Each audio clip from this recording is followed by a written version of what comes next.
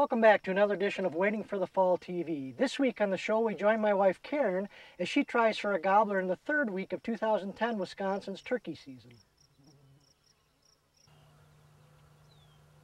This hen was the first bird that showed this morning, although there was a jake about 200 yards behind her over across on the other ridge.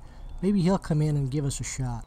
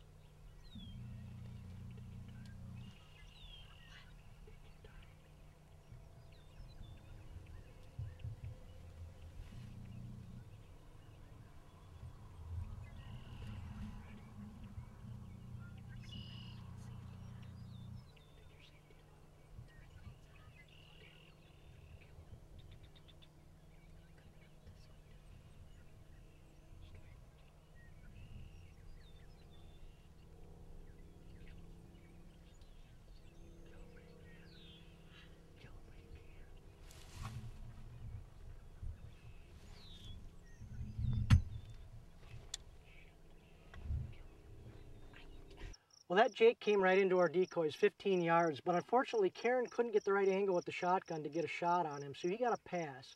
We waited for a couple more hours and didn't have much action, no gobbling that morning, so we decided we were going to do a little run and gunning.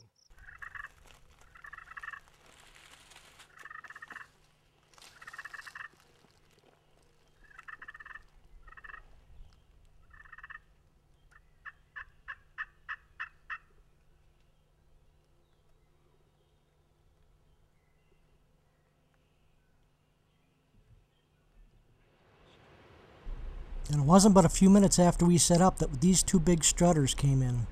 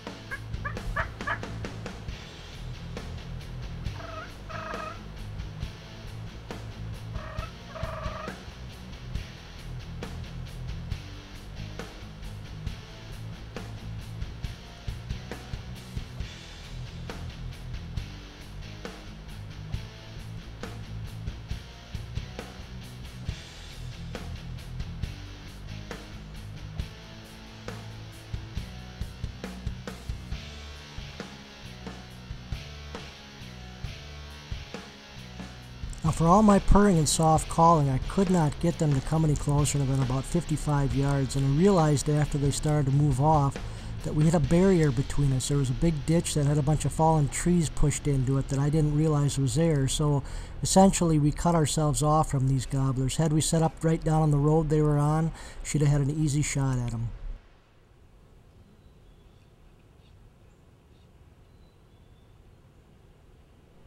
Now, while neither of these birds gobbled, the one strutted for about the whole 20 minutes they were around us. They were trying their darndest to get to us, but that barrier was just blocking them. It's too bad we couldn't have set up a little bit differently.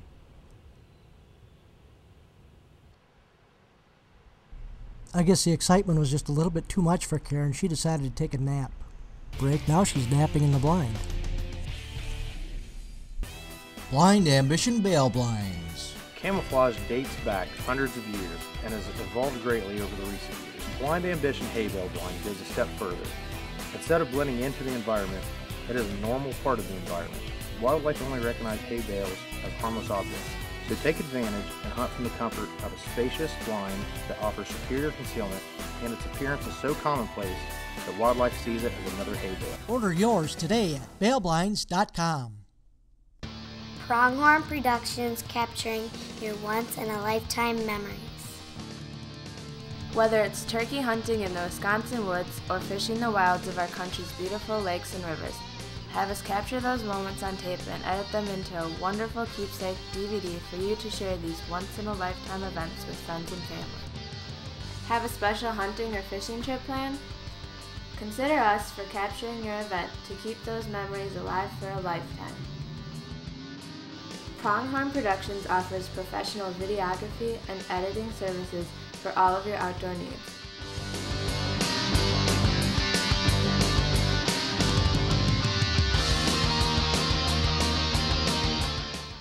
So, for the best video and editing, call my dad at 438-7250. Or visit our website at www.pronghornproductions.net. Now, I could have swore Karen was napping in the woods last time when we went to the break. Now she's napping in the blind.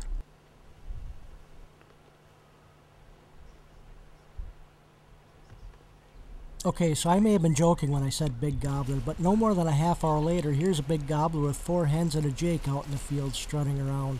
Let's see if we can't get him to come in.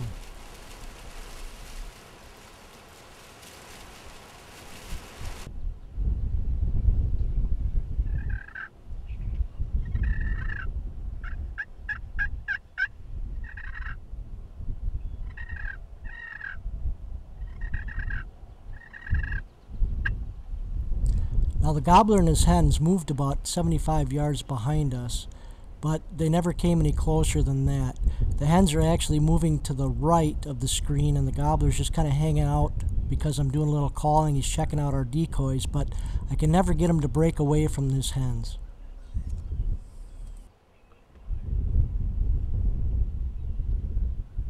Time now for Waiting for the Fall's weekly product spotlight. This week's product spotlight is on Blind Ambition Bale Blinds. I'm here with Tim Knoll, owner and operator of Blind Ambition Bale Blinds. And Tim, you've got 2 blinds on the market now, correct? Yeah, we've got the outfitter blind, which is the large, roomy, and heavy frame version that's intended for putting out in your field permanently. And then we've also got the portable, which is a blind that goes together quickly, goes in a bag, and you can take it on a hunting trip or hunting public land. So those two versions that we have now. And you can go to your website and see both versions, what the dimensions are, what they all entail, correct? Yeah, and how they're assembled, and that gives you a good insight into the type of construction that we're using on the blinds in terms of the frame and the coverings, and a pretty good overall introduction to it. For deer hunting particularly, and turkey hunting, our goal was to make a blind that actually looked like a bale. There's a lot of realism built into this, including even the bale net wrap that we put on the outside of the blind, but we did our best to make it so that the deer and the turkeys would not spook from the blind and would regard it as part of the natural environment. Right.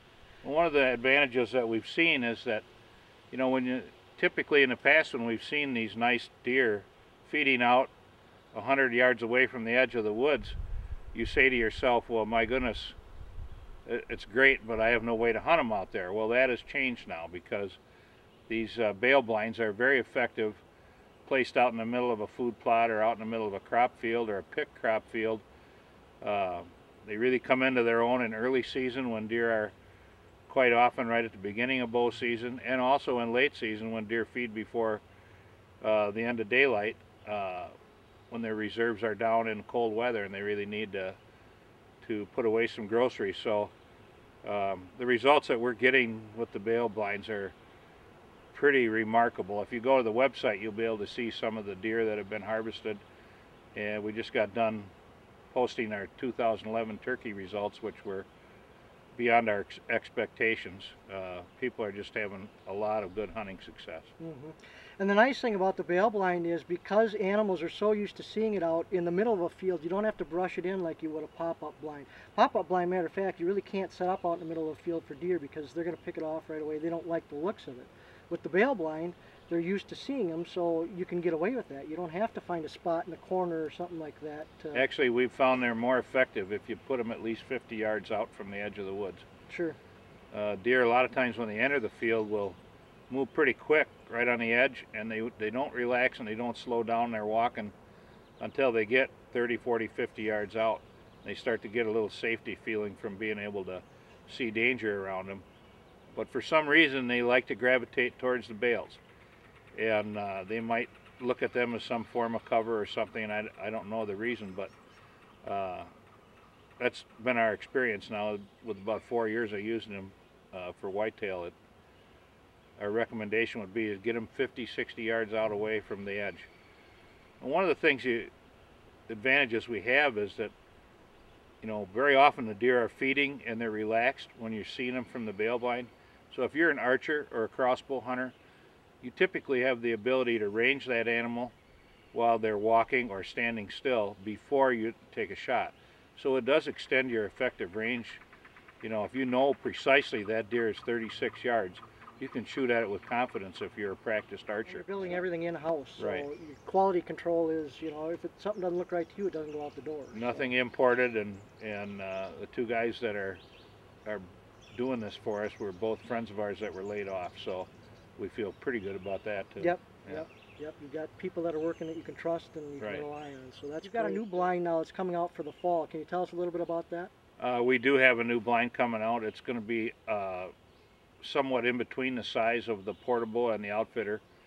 It is a pretty nimble blind. The total weight is about 75 pounds. Because of the way it's constructed, we're able to try and build the ability to shoot geese and waterfowl in a field decoying situation. And so we have the what we would call the goose panel as an option available on the new blind. And we're pretty excited about that. We've been to a lot of trade shows and there's been a ton of people ask us for this. And so we've been working on it and tried a number of different variations, but we're pretty happy with what we got now. We'll be making that available for the fall of 2011 as well. The new blind, I believe, we're going to call the Sportsman, with the idea that there's more than one species that you can take out of it. Sure. So. Yeah, it'll work equally well for geese, turkeys, and deer. And deer as well, right. Mm-hmm. And still light enough that if you decide you want to take it on a hunting trip, it takes a little longer to put it together than the portable, but still in an hour you can have it up and ready to hunt. Mm-hmm.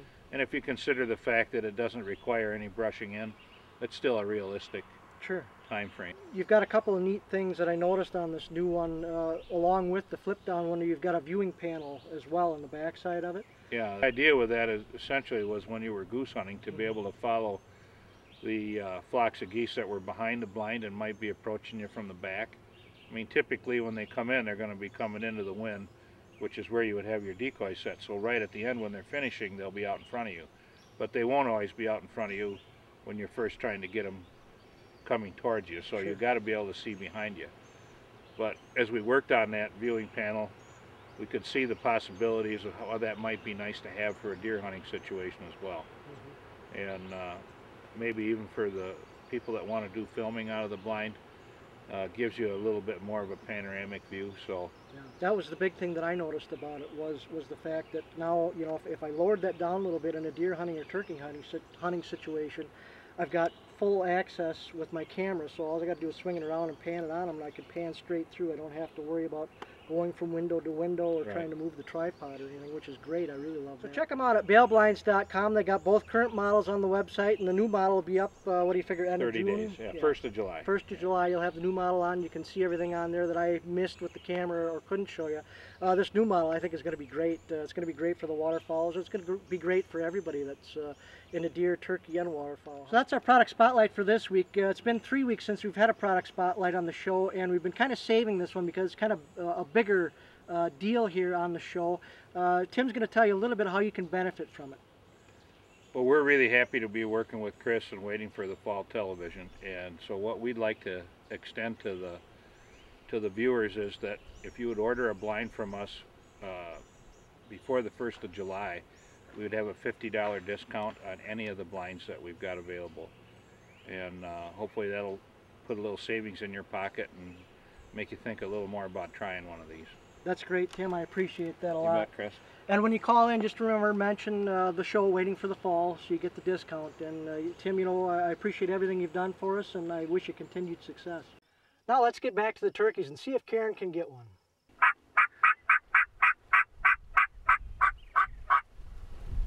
There's a gobble from behind us. So after Karen heard that first gobble, I waited about 60 seconds and I called again, and he gobbled again, and he was getting closer. We had the blind position not quite right for the situation. They were coming in from behind. So what we did was pick the blind up and turn it about 45 degrees, and not long after we had done that, this is what showed up.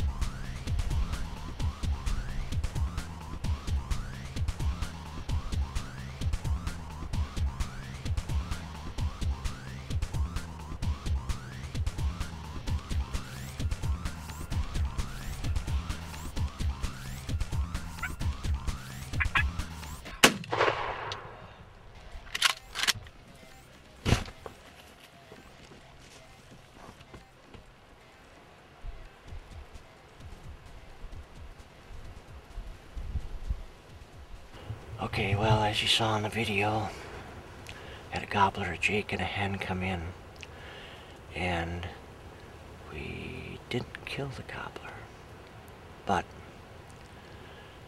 it was my fault. I misjudged the yardage. We're hunting out of a blind, and when you're hunting out of a blind, and I know this, and I should have known this morning and grabbed the rangefinder, it's really tough to judge distance when hunting out of a blind because you're looking through such a small opening in the blind. It's no defect in the blind, it's just a fact of hunting from blinds that you really should have a rangefinder even when you're shotgun hunting.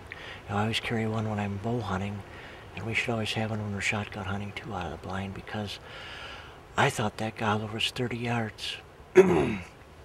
And we probably should have waited because he was coming right up in, but we had him on camera. Karen was out the window. She was steady. Yesterday, you know, we had a Jake come in to 15 yards to the decoy, and Karen couldn't shoot him because of the way the windows were situated. We didn't have the windows quite right. and I figured I don't want her to have to switch a window. She's set up, ready to go. He's in range. Kill him. Well, as you saw, the shot went a little bit to the right of him. He flew up into the trees, and he actually got stuck in a bush down in here. And Karen said, oh, he's flopping. I said, you missed. No, he's flopping. And I ran down in there. I didn't see any sign of him, but then when Karen came down in, we started looking around. We found a bunch of breast feathers, and he had actually got stuck in this bush, I think halfway back to the ground. And that's what the flopping was about. But other than losing a few breast feathers, I don't think he's any worse for the wear. But it's a learning lesson, a learning tool, and we need to, I mean, really get across the point of bringing a rangefinder anytime you're hunting out of a blind, unless you actually pace off the yardage. We paced it off on the way back to the blind after looking for him. 45 yards, I believe, is what we figured where he was standing. And she's shooting a 20 gauge, and 45 yards is just, that's not within a real good range for a 20 gauge. So it happens to the best of us. You haven't turkey hunted long if you've never missed a gobbler, so just bear that in mind when you're watching this. Don't be too hard on Karen, because she feels awful bad, and I feel bad too because I misjudged the yardage and told her he was in range and he wasn't. So, but there's more of them out there. I mean, we had one this morning that we saw that had, what, 5 hens with him, 4 hens and a jake. Worked those birds for over an hour this morning, and they just kept doing zigzags in the field. The closest they ever got was 70 yards, but it was fun to see them. But then this one started gobbling about 20 minutes after they moved off, I guess, and they're gobbling way back down in the woods, and they finally slowly eventually came up. But once again, you always got to have either know the distance or have a handy rangefinder so that you know what the distance is. You know, and if I'd have zapped him with the rangefinder and saw he's 45 or 48 yards, we'd have waited, obviously, until he got another 15, 20 yards closer. But don't feel bad. Well, unfortunately, that's all the time we have for this week's show. But before we go, I want to make sure you check out Blind Ambition and their bale blinds. They've got 3 models now, and they introduced their new model July the 1st. And I got to say, they really open up a world of possibilities for me when hunting open food plots and open fields for both deer and turkeys. So make sure you check them out, mention the name of the show, and you'll get a $50 discount on any blind you purchase. Till next time, take a youngster in the outdoors, pass on our hunting and fishing traditions to the next generation. I'm Chris Kittleson, and for everybody here from Waiting for the Fall, we'll see you next time. Waiting for the Fall would like to thank our fine sponsors for making this show possible. Blind Ambition Bale Blinds, a new innovative twist on ground blind hunting. The Rip Shot from Rip Archery. You tune your bow, now tune yourself. TrueFire, the most trusted name in broadheads and releases.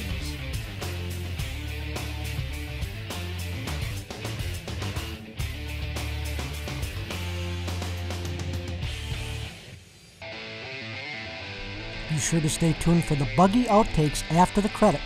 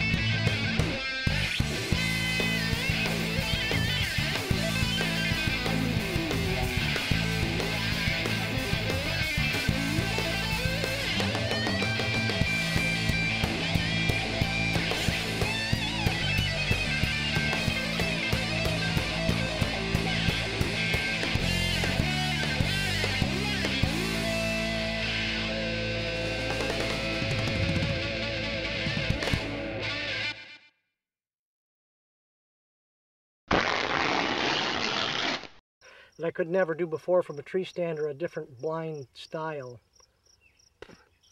Fields and food plot hunting on both deer and turkeys. Bugs. Till next time, take a youngster in the outdoors. Hopefully it's not going to be buggy like this. If it is, make sure you've got a lot of off and maybe a thermocell and something else. But I'm Chris Kittleson. For everybody here at Waiting for the Fall, the gnats and the bugs. We'll see you next time.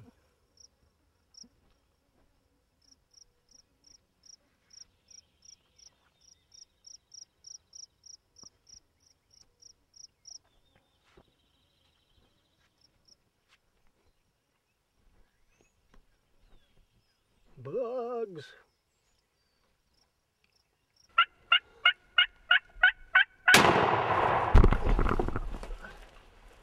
I missed him? I think you missed. Huh?